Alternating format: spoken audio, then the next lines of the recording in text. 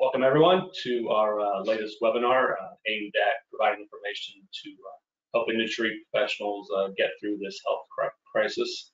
I'm Jeremy Yohe, Alta's Vice President of Communications, and today we've got a great presentation lined up focused on returning back to the office.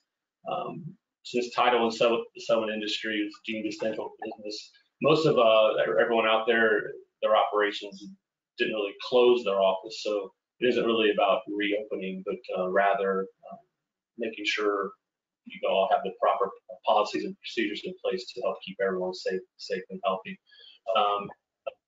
Today's content definitely of interest. We had over 800 people register, so happy for the turnout. Before starting, I need to touch on a few housekeeping items.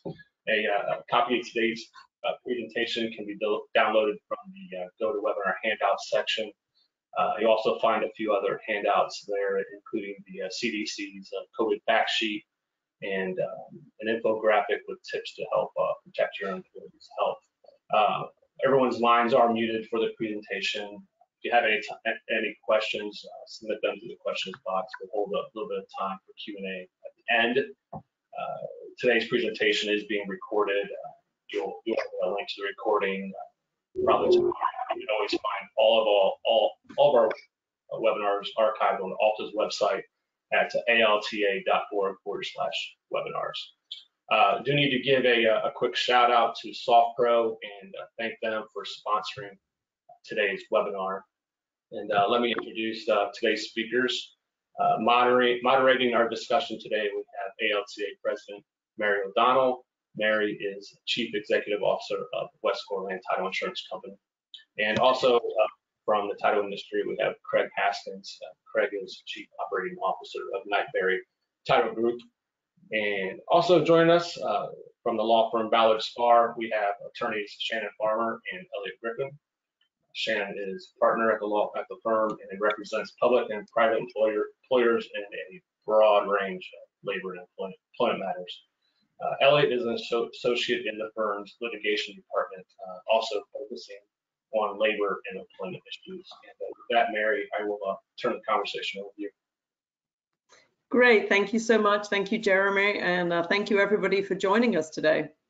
You know, over the last several months, we have all been faced with a barrage of executive orders addressing a variety of things, from stay-in-place orders to essential business definitions, and boy, just so much more. As governors and regulators amend and release some orders while implementing new orders around plans for reopening businesses, as employers, we're often confronted with a lack of uniformity and very often inconsistent guidance. The landscape can be really confusing, even for an employer in a single location, but for those operating across states or even across county lines, keeping track of what is and is not required is just quite an endeavor. If you're curious about what to do or what not to do, if you have concerns about what your liability may be, if an employee or a customer gets sick, if you've got questions about the risks that you might be undertaking, about screening and testing employees and others that enter the office, then you are at the right webinar. This is the right one for you. We have two wonderful expert attorneys from the law firm of Ballard Spahr who are going to dig into some of these and other matters around employment, health policy, operational issues for companies as we face the transition back into fully staffing offices. So we're really excited about it. In addition, Craig Haskins and I will share how our respective companies are approaching the opening or the increased staffing of our offices and all the new workforce protocols that have been brought on by COVID-19. It is definitely a brave new world out there, so lots to think about. Shannon, Elliot, I'm going to turn the presentation over to you. Great. Thank you so much, Mary. We're really excited to be here. We have a number of resources that we've posted on our COVID-19 Resource Center on our website. We've done now 2 webinars, a total of 2.5 hours on return to work issues. If you want more detail on these issues, there's also guidelines and a checklist and alerts on a variety of topics from FFCRA, PPP, all of those things, and you can reach them on our website there. And with that, I'm going to turn it over to Elliot to get us started on leadership and planning. Great. Thanks, Shannon. So as you prepare to reopen or increase your operations, you want to start that conversation by putting together a group of stakeholders within your workplace who are going to be responsible for mapping out your plan. I'd like to say that this leadership team should have all critical functions of your business represented. You want diversity of thought and perspective as you think through these issues. So categories like HR and operations and finance should be represented as part of your leadership team. And should conduct a risk assessment and walk through the workplace as your employees view it from start to finish. Do you have a lot of employees taking public transportation? If you're a tenant in a commercial office building, how are your employees getting in and out of the building? How are they getting to the bathrooms? And doing that in a manner that mitigates any risk of exposure to COVID-19. And they should create their reopening plan, which we'll talk about in just a second. And just keep in mind that you're doing all of this to protect the health and safety of your employees. So they should also regularly monitor any updates from federal and state authorities, or even your county authorities, as Mary said in the outset, that all have different guidelines and regulations for and are establishing the do's and don'ts for how you can reopen the workplace. So next is your reopening plan. You want to think through your health and safety mitigation measures, and in a minute, Shannon will discuss more of those and the regulations that are propounded by some federal bodies. In your COVID-19 response plan, we don't want to think about it, but the reality is you could have an employee that tests positive. And what are the next steps once you find out that an employee is exhibiting symptoms or test positive for COVID? How are you going to notify the other employees, their coworkers who they may have come in contact with? And how are you going to clean and sanitize the area of which they may have been in at work? There are leave issues, which Shannon will also discuss later. We have the Families First Coronavirus Act to be aware of, in addition to some state and local laws, which may allow employees additional leave in addition to whatever you provide them as an employer.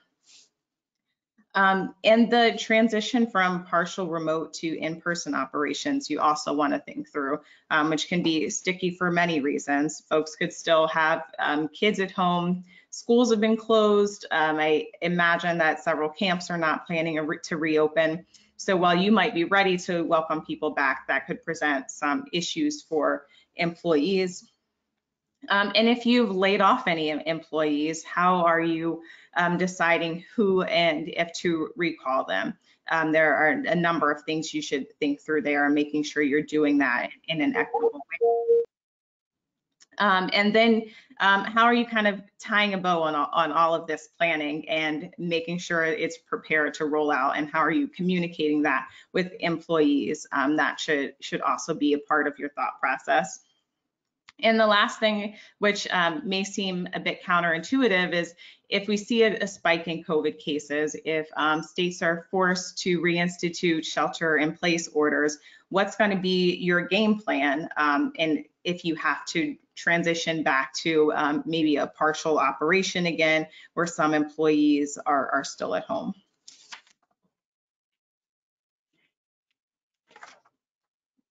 The policies and protocols, which I alluded to on the previous slide, I would first review your current employee handbook, see what policies you have in place. Is there anything you need to remind your employees about? Or is there anything you may want to temporarily amend to address the new workplace procedures? Keep in mind things like social distancing or hand washing, making sure that employees have the space and access to wash their hands probably more than they ever have before. Think through if you are going to have a face covering policy, whether that is mandatory or optional. Scheduling breaks or staggering shifts, maybe so only part of the workforce is actually in the office each day. if you're going to do any screening and testing. I believe all of the speakers will be able to share some personal anecdotes about that a little later, and just walk through whether you want to do temperature screening on site. Do you want to have, or do you want to require employees actually take a COVID test before they're allowed to come back to work? There's a number of things you can think through there. And of course, some employees might have reasons why they can't or won't return to work, which we'll discuss in more detail later. But you might have some accommodation request or leave request as a part of that. And as I said at the outset, your leadership team has to be responsible for constantly monitoring CDC and OSHA guidance and guidance from your respective state authorities, and prepared to adjust your game plan as those guidelines change, which is regularly. I know that several of you probably have offices across the country, so having a workplace coordinator on site is something we also recommend. And that person should have an open door policy for employees to bring their concerns to them. If employees suspect another employee is exhibiting symptoms and maybe isn't being honest about it, you want that person to be able to address those issues accordingly. And there's the media and PR aspect. I think before COVID, there were lots of businesses that probably did not find themselves particularly newsworthy, but now your reopen plan and how you're bringing employees back to work has become extremely newsworthy. So you want to think about how you will deal with press inquiries if they come. And your internal PR strategy is equally important. How are you communicating with employees? And how are you transparent with them about all of the steps you're taking to prioritize their health and safety in the workplace?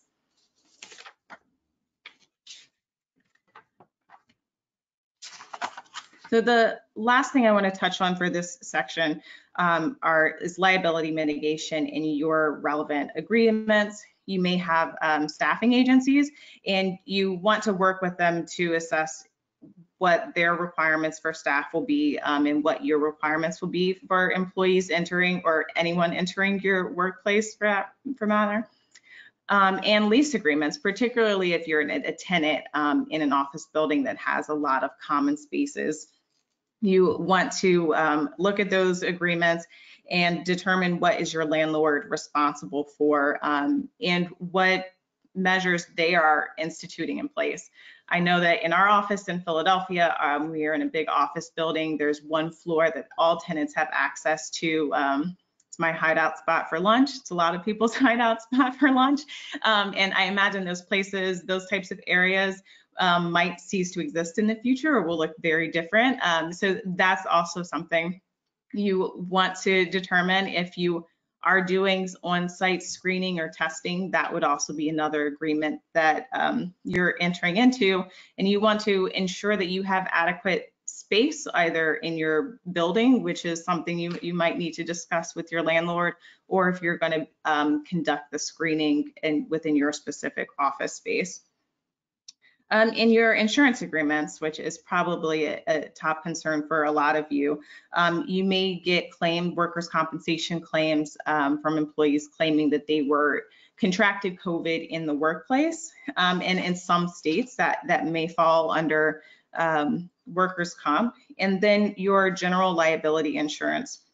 You also want to review your coverage there and assess what's covered for vendors or customers or any visitors that may be entering your workspace who may claim that they contracted COVID in your office. So I know health and safety is something I mentioned several times over the past few minutes, so I'm gonna pass it to Shannon, who's gonna talk about that in some more detail. Great, thank you so much. And keep in mind when you're thinking about these contracts that you wanna keep in mind that particularly for staffing agencies, you often are going to be considered a joint employer with them. So you want to make sure that your staffing agency is taking all appropriate steps to mitigate, making sure they have appropriate workers' compensation coverage, because the reality is if your staffing agency messes up, you're getting sued too. Also, just, keep in mind that, these lease agreements, while you've got workers' compensation bar in most states, is going to bar employees from suing you if they contract COVID in the workplace. We've seen a number of cases already, although we think many of them might wind up getting disposed of on the workers' comp bar. That will not necessarily mean that they can't, for example, bring a suit against the landlord if they believe that they contracted it because of unsafe practices. So you just want to be keeping that in mind as well, being in communication with your landlord. We know that a lot of operators, for example, of high-rise buildings are talking about putting restrictions on elevators and limiting the number of people so you can socially distance in elevators. People are talking about, only people who work in the same company can ride the elevator at the same time. I have to admit, if our office ever reopens, I'm trying to picture how that would work in a 52-story building. But, those are some of the things that are going on. So you want to be in communication with your landlord about all of those issues. So what is the liability? One of the questions we're getting a lot from clients is, what's my liability if employees get sick, right? Because people are trying to decide how far to go. And it's a somewhat complicated question. So as I mentioned, we have seen several wrongful death lawsuits that have been filed already against employers by the estates of employees, claiming that the employers were negligently allowing people to work without safety measures. So there's a case filed against Walmart. There's a case filed here in our area, in the Philadelphia area, against about a employee of a meatpacking JBS. And those have been where there's been physical on-person operations. Now, whether those cases go anywhere or whether they wind up being barred by workers' compensation statute in most states, there are other areas of liability beyond just those. And that also relates to an employer's obligations under OSHA. So the general OSHA standard is there's sort of what's called the OSHA General Duty Clause. OSHA has not adopted specific standards related to COVID for most industries. There's actually pressure on OSHA to do so. That would be standards which have an additional level of obligation. What they've done is they've put out guidance. Guidance is not the same thing as regulations or standards. And the same thing, the CDC, what they've put out is guidance. So it's a difficult place for employers to be, because for the most part, what we don't have is regulations that require employers to do things at the federal level. But what we have at the federal level with OSHA is what's called the General Duty Clause. And that is that you provide a workplace, and you have the language here, free from recognized hazards that are causing or are likely to cause death or serious physical harm. So if an employer violates that, they are subject to sanction under OSHA, which would include if somebody could prove, or if somebody, that a death resulted or other claims. So people can go and file complaints under this against OSHA. And OSHA has seen a gigantic spike apparently in complaints that have been filed where people are saying, my workplace is unsafe. And OSHA can come in and investigate, and they can issue citations. The amount of those is relatively small typically, but we don't have specific standards. What OSHA has said as it relates to COVID, they've issued some guidance, but mostly what they've said is basically you should follow the CDC guidance. The other important thing here is that OSHA does provide protection and has whistleblower provisions if you have an employee who refuses to engage in dangerous work. And the standard is it has to both be subjectively and objectively dangerous. What that means is that the employee is afraid, but a reasonable employee would be as well. You go to the employer and complain, and the employer refuses to fix it. So, for example, somebody says, we should be able to have masks, and the employer says, no, we're not going to give you masks. And there's no time to correct it through enforcement channels. So this is the employee on that day says, I'm not going to come into work unless you provide appropriate masks. Then this gives a protection. You can't fire an employee for doing that under this OSHA standard. So the employee can then go to OSHA and get OSHA to investigate. But anytime that somebody is complaining that the workplace conditions are unsafe, you want to be very careful about taking disciplinary action. You want to talk to your counsel and make sure that you're not creating a whistleblower claim under OSHA. And also keep in mind that many states have state whistleblower protections as well, which can have in those instances for whistleblowers, you can have orders that can get the person reinstated with back pay and often with fines, and there can be other damages as well. So it can get pricey if you were to take those kinds of actions.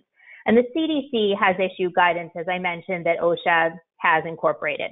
So if we go to the next slide, this is not something that has been issued uniformly, but these are engineering and administrative controls that are contained in guidance that was put out for the meatpacking industry. And a lot of them are generally applicable and are worth looking at. Now, they're not going to apply in every workplace, but these are the kinds of things that are being recommended for in-person operations that you address in your response plan for. So what are you doing about cleaning and disinfection, right? Are you going to have increased cleaning? How does that look like? Does that mean having an additional vendor come in?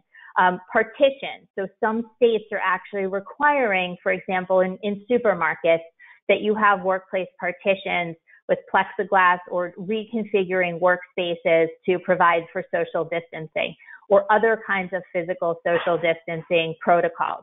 Limiting in-person interactions, what's referred to as cohorting. So the idea is that you always have the same group of people working together in an area so that if somebody becomes ill, you only have to quarantine that cell and then you can have somebody else, as opposed to having free movement around a workplace where then you have to potentially quarantine everybody.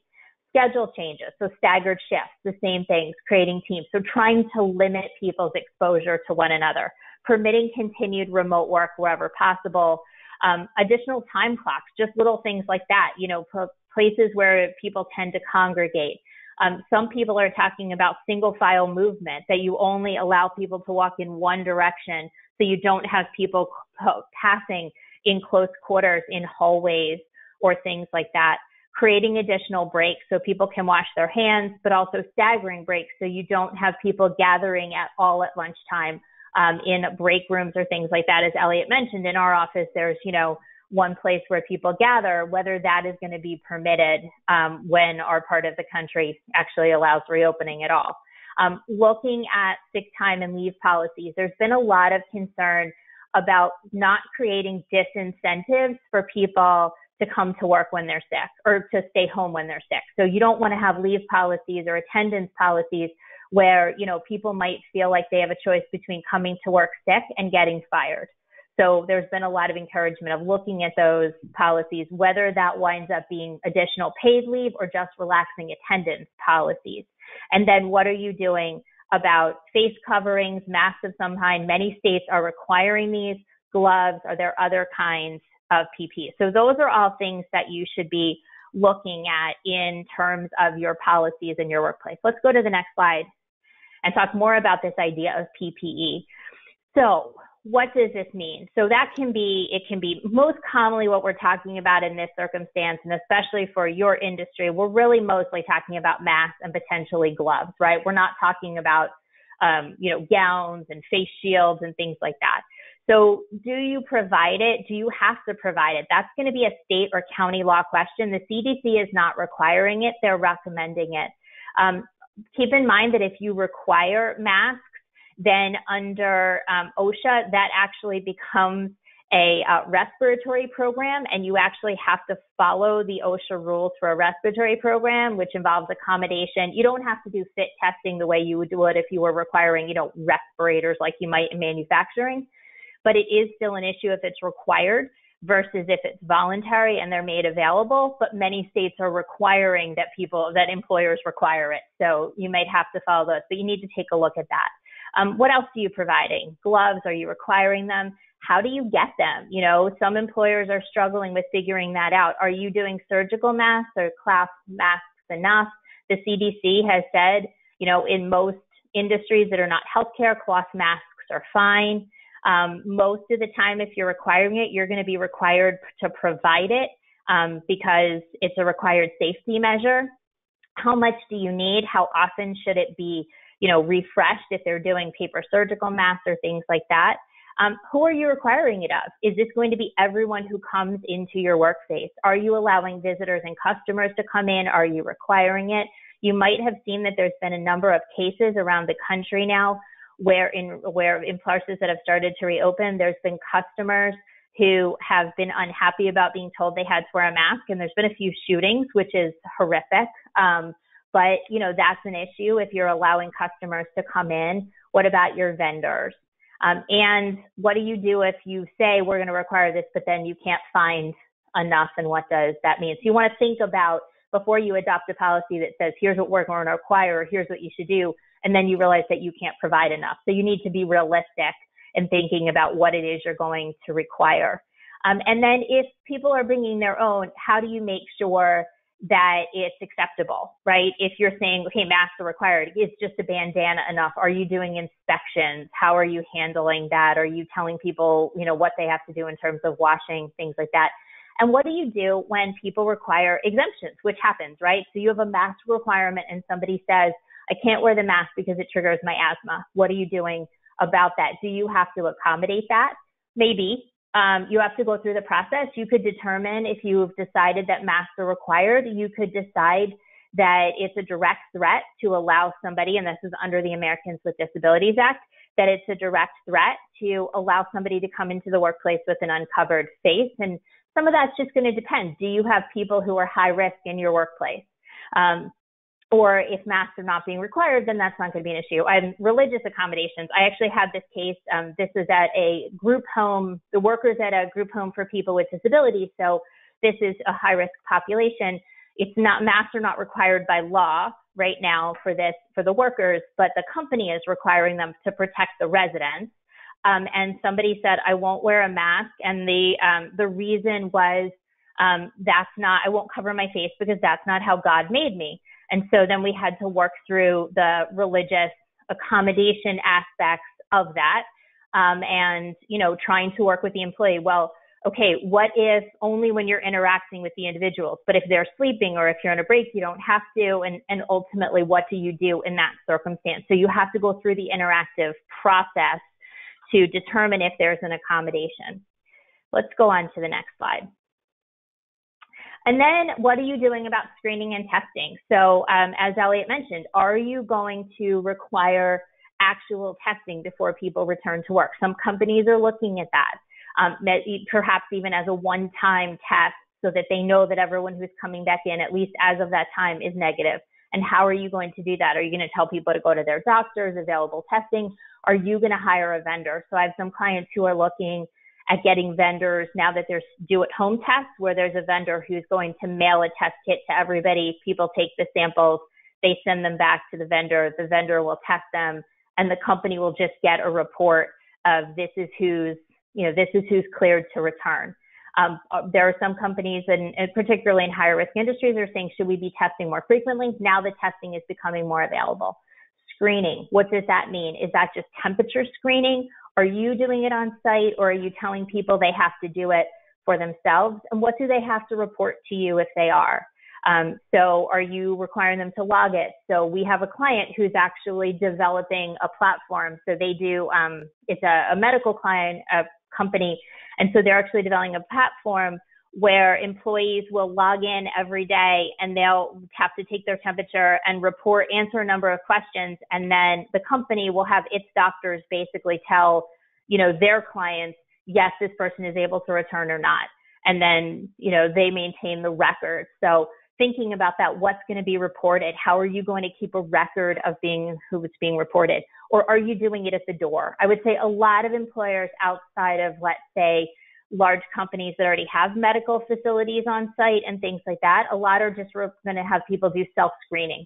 And some states require it now. You have to have people check their temperature every day before they come to work. But you still have to decide on things like, what are you having them report? And are you having them report their temperature to you? Or is it just, screen and stay home? And some of that depends on your individual states and what the state safer at home or reopening orders are requiring. What about people coming into the workplace? Your vendors, visitors, are you allowing visitors, customers? Are you screening them? And how are you going to do it, as we discussed?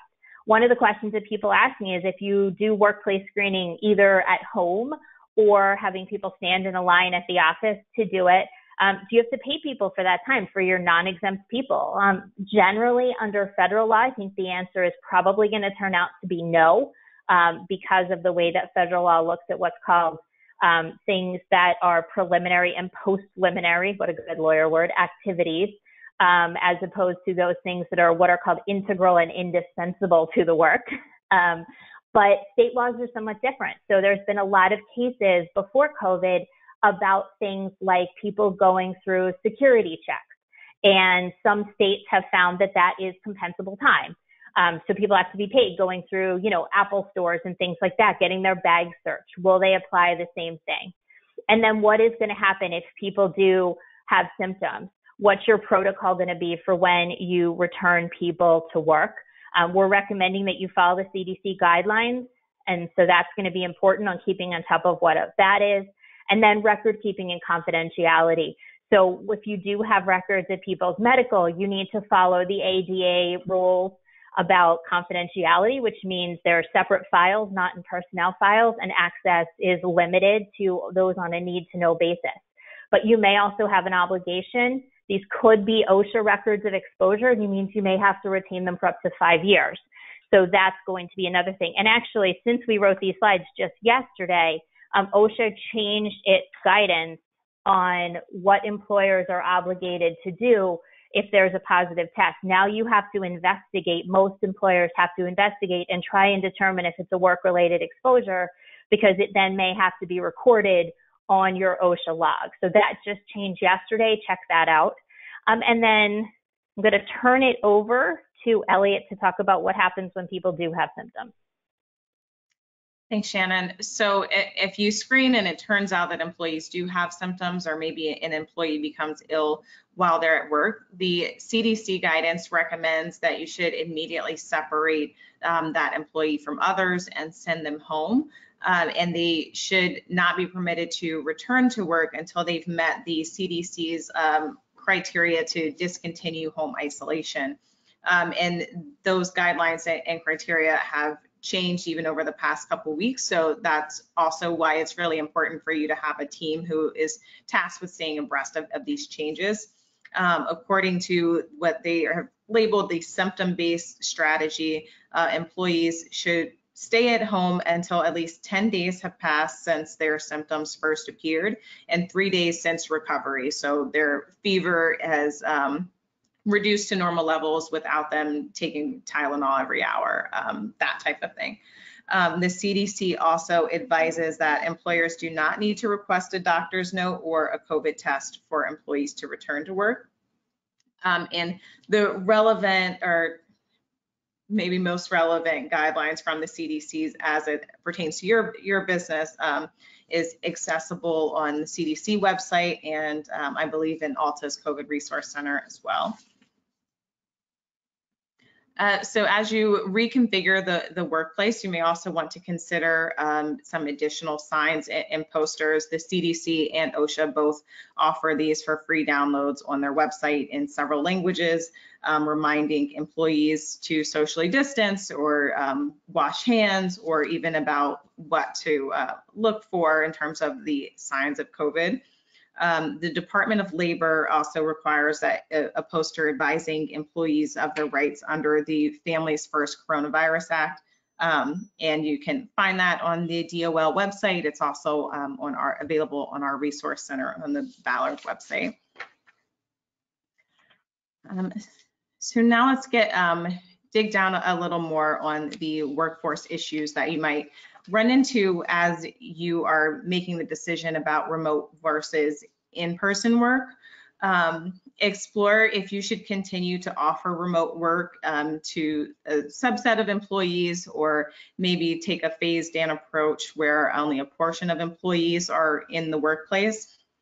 And whether it will be voluntary or mandatory to return to work. Are there some tasks that you just need people in the office to complete?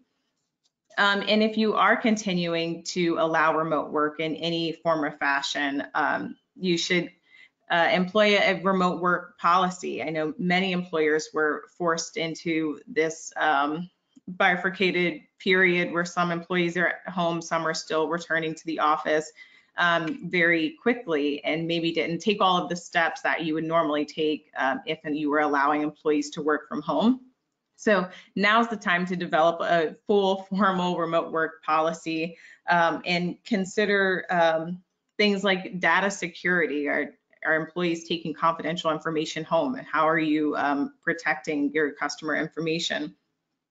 Reimbursement for certain expenses, depending on what states you're in, or your respective policies. You may be reimbursing for additional equipment the employee needs at home, or even internet. Tracking the work time for non-exempt employees. Are you tracking every hour, or are you just designating that they're working 8 hours a day and they'll contact you if they work over that, and if you putting that agreement in force, if that's the policy that you decide to go with. And now that you have been teleworking in either in full or in part for the past few months, people may ask for that as an accommodation. Maybe they are high risk for if they contract COVID, or maybe they're just have a lot of anxiety about returning to work. So, and those are all things that you will need to explore, and Shannon will talk about that process a little bit more in detail. And somewhat of what I alluded to initially is that you should be transparent with employees. Being transparent about everything you're doing to protect their safety and mitigate the risk of COVID-19 in the workplace is really important. And be prepared to address the accommodation issue, any changes to your leave policies. If you have barred any business travel or customer or client interaction over the past month, how are you revising or reeling back those restrictions at all, is something you should be prepared to discuss in your initial communication with employees. And of course, any changes to the benefit plan or any respective bonuses, that those things might have come into play as employees have been away from the office. But of course, you can do all of that, and still some employees will say, there's no way I'm coming back to the office. So Shannon's going to discuss some more about how you deal with that issue. Great, thank you. So what we're going to finish up on talking about today is these issues about you're trying to resume in-person work, and what do you do if there are people who return? What are you doing about your high-risk employees? And then also just a few wage and hour issues where there are changes in how people are being treated or what the work they've been doing. So we are seeing a lot of people who don't want to return to work. And this was true for employers who never stopped in-person operations, because people may be afraid of contracting the disease at work or during their commute. We also have people who are high risk because of an underlying health condition, or they have a high-risk family member. They may have child care issues.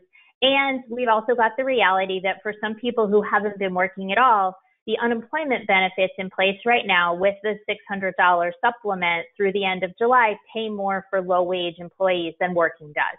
And so people may not want to return because they're actually going to take a pay cut. So how do we deal with these situations? It depends on whether the reason that they're giving has legal protection. So a general fear about contracting COVID at work or during their commute is not going to be legally protected. However, if it rises to the level of an anxiety disorder, it might be. Somebody who has a health condition, it's possible that it makes them protected under the Family and Medical Leave Act if you are of a size where that is applicable to you. In addition, somebody with a health condition, a family member with a health condition, or child care issues may fall under the Families First Coronavirus Response Act, the FSCRA, which we'll talk about in a second. And what do you do with the child care issue? Again, might be FSCRA, or that might fall under, any of these might also fall under general leave policy. So our general approach to dealing with this is, first, let's determine whether there's legal protection, right? Is there a legal protection for this person to not return to work? Either an accommodation under the ADA, which could be continued telework, or they've got some sort of leave entitlement. The person who just wants to not come back because they don't want to give up the unemployment benefits, the federal government has been very clear with the states that that is not okay, because ultimately that extra $600 is federal money. They put out new guidance again yesterday telling the states, you have to police fraud on this. So many states have come out and said, employers, you need to report if people refuse to return to work, and you've offered them the return.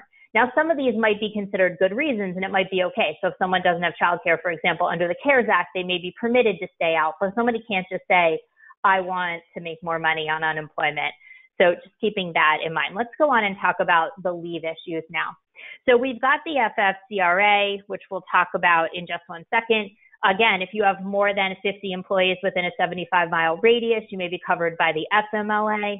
You have state and local leave laws, and keep in mind that many localities have expanded their existing leave laws. So that's true in New Jersey and Philadelphia and Los Angeles and San Francisco, where they've adopted broader policies, either because new leave or because they've taken their existing paid leave laws and said, hey, this all applies to corona-related absences, including childcare. What about your policies? What do you grant under your policies? Keep in mind that you may have attendance policies that were very lax, or policies for requesting leave that were very lax, that you may need to actually change during this if you feel like they're being taken advantage of. So some employers have adopted special policies about people requesting leave in advance.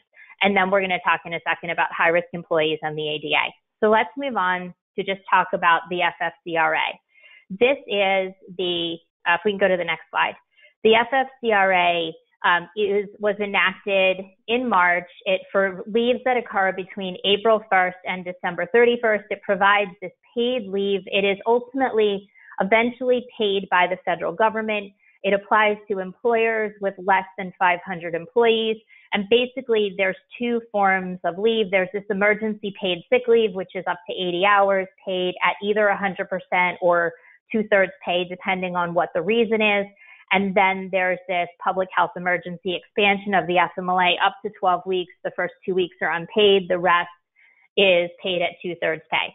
So the EPSL covers a variety of reasons. Basically, if the employee has to quarantine for themselves because a doctor has told them, or a public health order, if the employee is taking care of a family member who had to quarantine, or an individual, they actually don't have to be related. It could be like a roommate even. If the employee has childcare issues, those are the basic reasons. So if you send somebody home because they have a fever, for example, and they have to quarantine for 2 weeks, that's going to be EPSL. They'll get 100% of pay. If somebody's doctor says, it's not safe for you to be working and you should self-isolate, that's EPSL, 2 weeks of pay at that point. Now, if it's childcare, they can get up to the 12 weeks at 2/3 pay. Notice that even if you are not covered by the FMLA, you may be covered, and you're going generally to be covered by these laws because there's no minimum number of employees. Although there are certain rules for businesses with fewer than 50 employees, you can choose to exempt, to basically make a declaration that granting this leave might threaten the viability of the business, and there's specific certification that you have to make. So these have different maximum dollar caps, but basically you pay it and then you're reimbursed by the federal government through a tax credit. But the thing to remember is the 12 weeks of the extended FMLA is only for the lack of child care, and the employee has to be the only person who's available to care for the child. So it can't just be, I want to be home with my kid. Let's go on to the next one. As I mentioned, state and local, you do have a number of these provisions already, so don't forget to double check. And then let's go on to talk about these high-risk employees and the ADA. This is coming up on the next slide in two different ways. One is that employees are saying that they are high risk and don't want to come to work. If we can go to the next slide, that'd be great. And the other is where you have employers who may say, I don't want somebody in the workplace because I know that they are high risk. So what you have to look at is what is a reasonable accommodation if the employee is requesting it. If somebody just says, I have diabetes and I can't come into the workplace, is indefinitely let them work remotely or indefinite leave, is that going to be a reasonable accommodation? Because if this isn't going to change, let's say until there's a vaccine, it's essentially indefinite leave. Now, indefinite remote work, is that a reasonable accommodation? Maybe. We know indefinite leave is not under the case law pre-existing, but the EEOC's guidance suggests that you should try to work with employees or try to see if they can work in areas that might lead to less exposure. They haven't come out and said, you have to indefinitely let people work at home. But if they can perform their job from home, you might have to, even under existing law. So keep that in mind. And then if you're trying to exclude somebody, the direct threat analysis cannot be just, well, this person is over 65 or this person has this. You have to really evaluate the workplace and determine if there really is a specific safety threat. You can't just make assumptions based on somebody's age or a medical condition generally. And there's EEOC guidance on this that they have been updating as well, and you should look at that. The final thing I want to touch on the next slide is just two potential issues of wage and hour law. One is that there are a number of companies where, due to staffing shortages, working more leanly during this crisis, or because of changes in how work is being done, you may have employees who are exempt under the Fair Labor Standards Act doing non-exempt work more frequently. And so the question is, does this mean now that they're going to lose their exemption from the overtime rules? You should know that there is an emergency exception under the FLSA. It usually deals with things like if you have a labor strike or there's a blizzard and you have, a manager who's shoveling snow. So they're meant to get at short-term disruptions in the workplace. But if we have something where you've decided to cut your workforce, let's say, on a longer-term basis, and now you're going to be having, people who you treat as exempt managers, let's say, do more line work, you really could bring this into threat. So you want to make sure that you're still having anybody you're treating exempt. Their primary duty is still doing the exempt work, and you want to look at that. And keep in mind that in some states, it's actually a percentage of time. And some states are very strict. At the federal level, it's a primary duty test, but some states treat that differently. And then there are employers who, because they cut people's hours or did temporary furloughs or partial furloughs, they have converted exempt employees to non-exempt because they couldn't afford to continue to pay them full salaries. If you've done that, keep that in mind, your communication to get people back to exempt. You want to make sure that you're doing that, and any notice of pay changes in compliance with state law, because some states have very specific rules about how much time you have to give people notice of things like pay changes. So just keep that in mind. And with that, we're going to turn it back over to Mary and Craig. Hey, thank you so much. That was just incredible. So much good information. I mean, there's so much to think about. So thank you both for your insight into the compliance and the liability issues that we in the title and settlement industry really need to be thinking about. We all spend a lot of time trying to think about how to safely do what we do, but there are so many ancillary issues that we really do need to think about. So thank you again. It was a terrific presentation. Craig and I are actually going to spend a little time discussing how our companies have practically been trying to implement some of these issues and think through them. And so, Craig, I know you operate in a handful of states, and I know a lot of your offices have been partially staffed. How are you approaching transitioning other people back to the office, and how do you deal with checking and adapting to all of the different protocols and all the different jurisdictions? What are you guys working on? Well, after listening to those two for a while, I might have to redo our plan now. So, I was thinking the same thing. That was very interesting. No, so we announced our plan to our staff the other day. Our states are mostly opening now.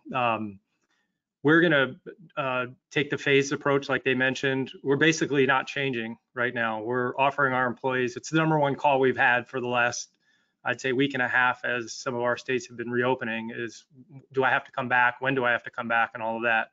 Our staff's been incredibly effective from home. We have about 200 people working exclusively from home, and about the other 200 working hybrid home and office combination. It's worked. So we're not going to change that right now. We're not rushing to bring everyone back. So we're deciding, can you remain effective from home? If so, great. You stay at home until we go into another phase. If we need some space in the office to maintain social distancing, like if everyone was back in a couple of our offices, it'd be pretty jammed up in there. As you know, back in the day, March of 2020, density in the office was kind of a fun thing, and that's sort of fallen out of favor. So if we need the space to maintain safe distancing, we're going to have some folks stay at home as well. Of course, those with special medical conditions, those with childcare. We're not rushing any of those folks back to the office. Like I said, the number one thing for us at Knightberry is it's worked. We're minimizing essential, or I should say non-essential meetings that can't be done over a Zoom call or one of these. No more hugging realtors when you leave a closing room. That's a joke, but I couldn't resist. And minimizing in-person sales calls. Our sales team has done a pretty good job of figuring out other ways to reach out and engage our customers. So those are just a few things that we've done. That's really great. I mean, there's always so much to think about, and like you know, we operate in a lot of states. We have a lot of offices around the country, and we've sort of taken that same approach of we call it office optional approach. And you know, it's been interesting to watch as we've talked to some of our staff. We did a town hall the other day, virtual town hall, obviously, to talk about the we call it the reoccupying of part of the offices. Restaffing seems like you're replacing people, so we're not doing that, right? And but one of the things that we found really interesting is how many of our people want to know what somebody else is doing. It's almost like not just a fear of, you know, the disease itself, but will it be the same? And, you know, will the atmosphere be the same? And if everybody else is staying home, then maybe I don't want to come in. It's been really interesting to, you know, hear that sort of dialogue. And I think the thing we've found the most is, and I think Elliot, you mentioned this, is communication has just been the absolute key. One of all the items you talked about in terms of temperature taking and, you know, the extra cleaning and masks, you get some great insight to think about. Like Craig, I'm going to go back and relook at some of the things we've been thinking about. We've thought very much about social distancing when it comes to conference rooms. So we're removing chairs from some of our conference rooms so that they're more spread out, putting capacity signs on saying no more than 4 people, no more than 6 people. We've elected to just not open the break rooms for the first round, give people other options, but, you know, just not go down that road at this time. And I think one of the other things on communications that I wanted to share was we wanted to be sure that the employees knew that if one of their managers chooses to come back to the office, they shouldn't feel any sort of peer pressure that they need to come back because their manager's there. And on the other side, if the staff want to come back and the manager doesn't, we want the manager to not feel that peer pressure. So I think that's one of the things we've been working really hard on, is just totally open communication. And we have gotten a lot more effective at being at home, that's for sure. You know, on those changes, you know, Craig, when you think about things you've had to adjust, especially I think about, you know, for your operation where you've got customers coming in and, you know, you've got realtors coming in, what are some of the big things that you've had to adjust to try and, you know, keep people safe, and how was the implementation of some of those changes? Well, I mean, the first couple of weeks, it was a little shaky. We were trying to find our way just like everyone else, but we're trying to make the closers and the customers that come to the office very comfortable. Most of the title folks can do their work from home, and that's provided some safe distancing to make sure the essential folks like the closing personnel can feel a little safer at the office. Same thing with the customers. I think we're going to also offer some type of a shift work. Maybe you're in the office Monday, Wednesday, and Friday this week, or for a few weeks, or for a month, or whatever it is, and then the next, you know, then you're Tuesday and Thursday at home, or something like that. So we're giving flexibility to all 50 or 60 of our offices to kind of make it work for themselves. Our number one thing is we need our staff. Well, that's our asset. I mean, we have some computers and desks and filing cabinets, but the staff's the asset. So if they're not comfortable coming to work, then we don't really have a business, do we? That's right. That's right. And, you know, I think one thing for those of us who have offices strewn around the country is it's definitely not a one-size-fits-all approach. You know, every state is a little different, and even within counties, it's very different. So, you know, we have some overarching things on the safety side, you know, obviously the hand washing and the face coverings, but otherwise we're sort of letting our local managers, you know, have a lot of leeway in determining how they want to repopulate their offices. And, you know, I know Elliot and Shannon are from Philadelphia area up there, so your area is completely different than it is up down here in Florida, for sure, right? So I think just sort of managing, you know, what's happening in the different areas and making sure that we're listening to the staff in terms of, you know, what's happening. There is a lot of fear out there. You know, I find our employees are in sort of two camps, those that they feel really good most days about something, and then they watch the news and then they're really frightened of everything again. Or on the other side, one thing I see is people who say, just please let me get out of the house. So it's sort of a little across the board. And I wondered what kind of things and thoughts and concerns are you hearing from your employees? The same. We've got staff that are looking forward to coming back. But the earlier, the personal protective equipment, that was some good points you made in the presentation earlier. Our staff that's the number 2 question. When I come back, what do I need to know? What's different? You guys mentioned that the break rooms, having everyone go to lunch at noon doesn't make sense anymore. We share some pretty cool, we spent a lot of money building out some of our break rooms, which will be partially occupied, but we'll figure this out. As far as the mask and everything, we've decided to let our staff make that decision on their own. So we've recommended face coverings when the 6-foot spacing isn't possible. But we've ordered some protective equipment for our staff if they need it. Otherwise, we're giving them the option if they want to wear their own or if they feel more comfortable with something else. So that's when do I have to come back and what do I do when I get back? Because I haven't been to the office in 2 months. What's it like now? Well, first of all, half the plants are dead, but so. I think that's all very relevant, and I think we're all going to be working on this for a long time to come. And I think the thing I tell our staff is this is what we're doing today. Doesn't mean it's what we'll be doing a week from now or a month from now. Like you said, in the good old days of March 2020, which seems like 100 years ago, we were all doing things very differently. So thank you to Shannon, Elliot, and thank you, Craig. Jeremy, I'm going to turn it back to you in case anybody listening to the webinar has any questions. Yeah, thank you, everyone. Definitely a learning process as everyone adapts to this day and age with COVID. Just a reminder, we got a couple minutes. If you have any questions, submit them in the questions box and we'll push them to the speakers. One question came in about face masks, and while a company may have protocol, what can they do if a vendor or a customer comes in without a state required mask? This might be a question for Elliot or Shannon. Sure. So what a lot of companies are doing, particularly in states where masks are required, is actually having somebody, whether it's the receptionist or whoever it is, who's basically tasked with saying, you have to have a mask to enter these premises. It's a challenging position to be in, and that's exactly the circumstance where, we have had some incidents, unfortunately, particularly in retail, where a lot of states are requiring, like supermarkets and things like that people wear masks, where, staff have been in the position of telling customers that they have to wear masks, and customers have become very angry. And there's unfortunately been a few shootings, which is horrific, that people are being placed in that position. So, I think people are taking different views, and a lot of it depends on whether you're in a state where you're required to do it. Where in states where it's not required, where it's recommended, I think some people are still doing it or saying, look, we really want to respect our employees and protect them and protect you.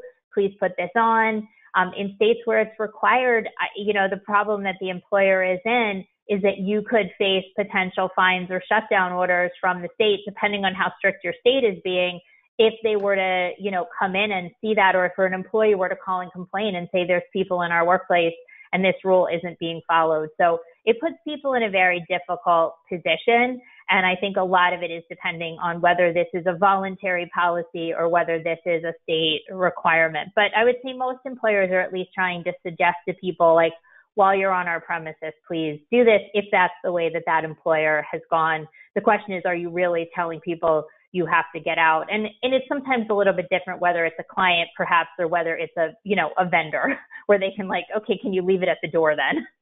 You can't really necessarily do that with a client, but it's very difficult to balance those issues. I have a client who's struggling with the fact that they have salespeople and some of their clients are reopening more quickly than they are, including internationally, and want to resume in-person meetings where the company does not. And now what do? Their policy is, everyone has to be socially distant and wear masks and all those things. But if the client says, we want this salesperson at this meeting or you're not going to get this account, and what do you tell your salespeople to do? So they're really been struggling with what to do, and you can't really require your client when you're going into their office to make everybody wear masks. And those are just, challenges of the business reality versus trying to keep employees safe. Yeah, all right, thank you. Lots of questions actually just asking if the webinar is being recorded. Yes, you'll get a link tomorrow to the recording, and you can always find all of our recordings on the website at alta.org/webinars. We are at the top of the hour. We only asked one question. Maybe throw out one more. Question about temperature testing. Is it effective if there's asthmatic infection? Any advice on what to do there? I knew that question was going to come up. I knew it. And let me just jump in on, as a title agent with a zillion offices, we are requiring our staff to self screen daily before leaving their house to come to the office. So we did buy a few of those temperature guns. I just think it seems odd to stand at the front door as everyone comes in and zapping them in their head and then announcing it wouldn't be like that. But we just have decided just to let, look, self-screen before you come to the office. If you got a temperature, you're not feeling well, or if you're symptomatic on any of the, known symptoms of this, then stay home. Greg, we did the same thing, but I had a question, if I wouldn't mind, for Shannon and Elliot, because something you said during the presentation I thought was interesting on this point is there an obligation on behalf of the employer when we're saying, take a self temperature before you come to work? Like, do we actually have to track that they in fact have done that, or is it sort of an honor system? It depends on your state. In many states, because you're not required to do it or you're not required to keep a record of it, you wouldn't have to. In some states where the temperature screening of employees daily is actually required by the state order, I think I would want at least there to be something that employees do, even if they don't report the number.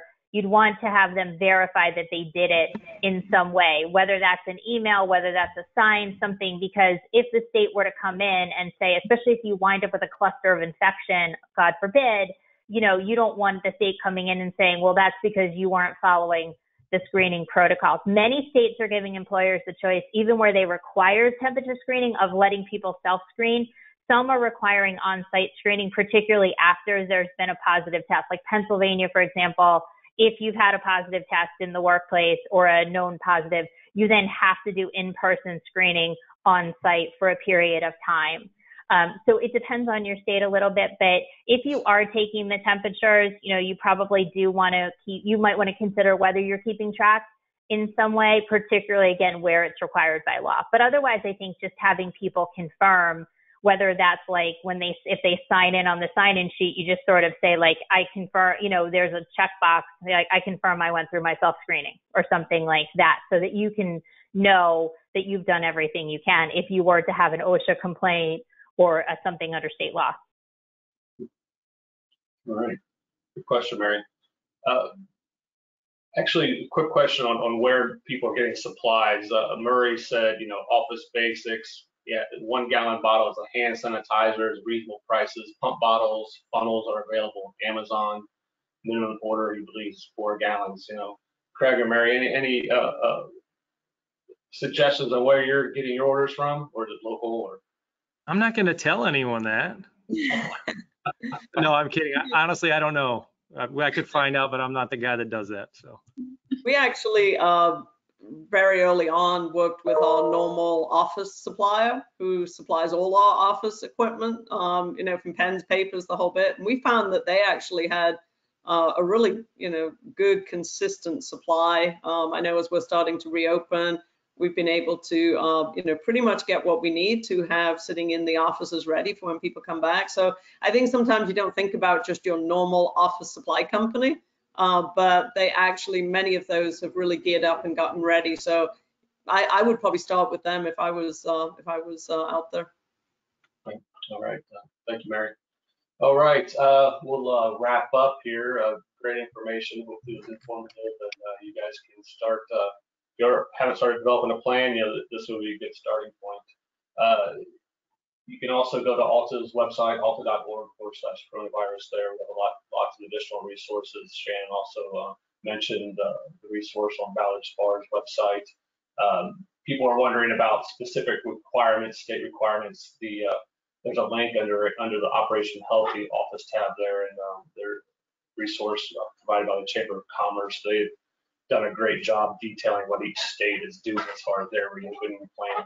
So I encourage you to check that out. Also, just wanted to give a quick mention of our Alta Good Deeds campaign. We launched this a couple months ago, highlighting everything that Alta members are doing, to deliver for people and organizations in their local communities. The response has been pretty inspirational, seeing what everyone's doing as far as from making masks, donating, money to local restaurants, or just helping, people in need. So you can share your information if you're doing things in your community as well. You can email communications@alta.org, or you can post on our social media on Facebook using #GoodDeeds. And with that, that will bring us to the conclusion of today's presentation. We just need to thank SoftPro once again for sponsoring today's webinar.